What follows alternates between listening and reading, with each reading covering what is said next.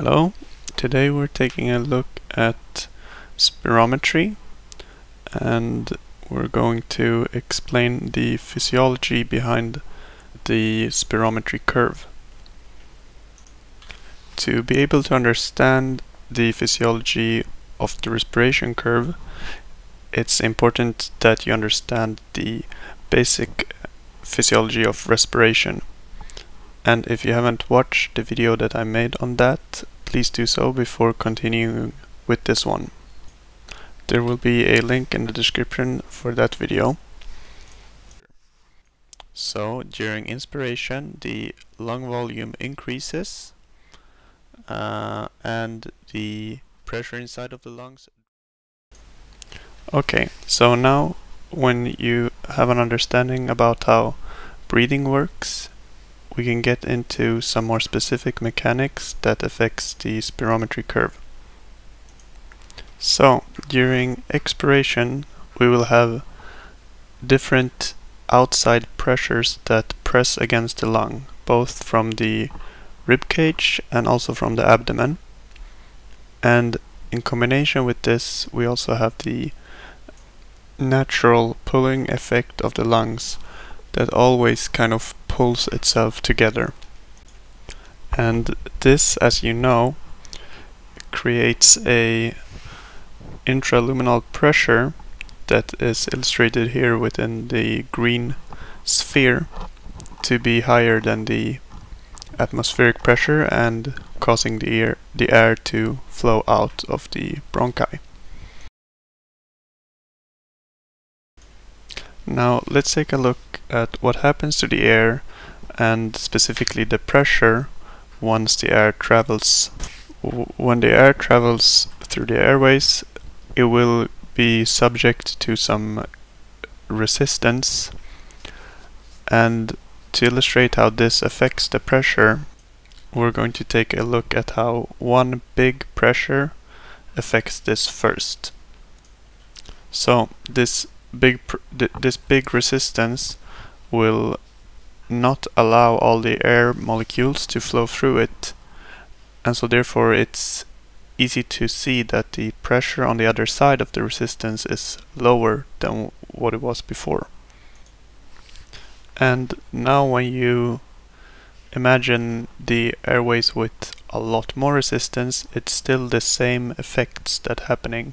So once the air travels through the airways, the pressure drops because it allows less molecules to travel through it.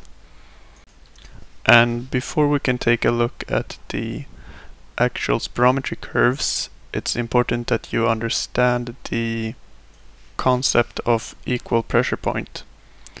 And if you haven't watched the video that I made on that, please do so.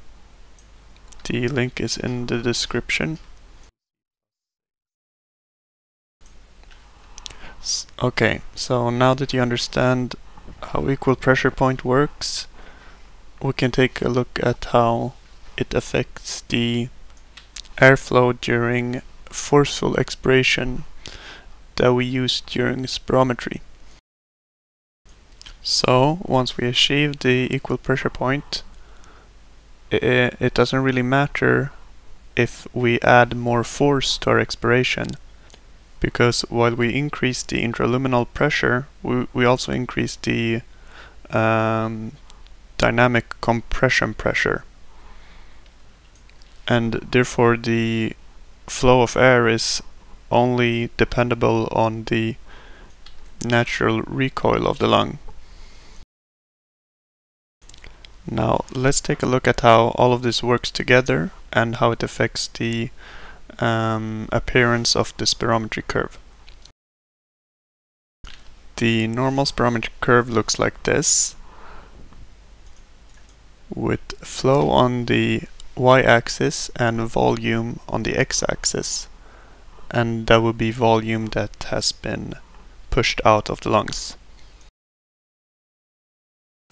So now when the person forcefully exhales, the flow of air will increase, and while the air is traveling through the bronchi, the pressure will drop, until we reach the point of equal pressure.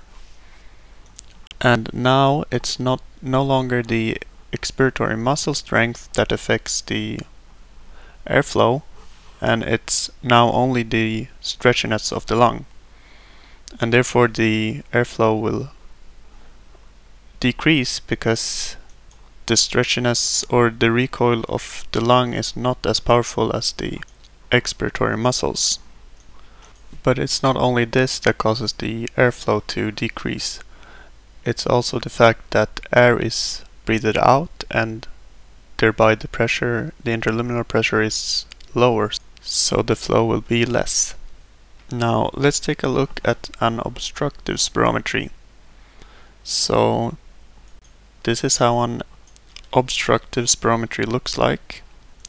And so in our illustration here we will add an obstruction where obviously the resistance is much higher than the other parts of the airway. So this time when the air travels through the airway, it will come across this resistance, and once it travels through it, we know that the pressure drops quite drastically, and therefore the equal pressure point is reached much faster than in the normal case.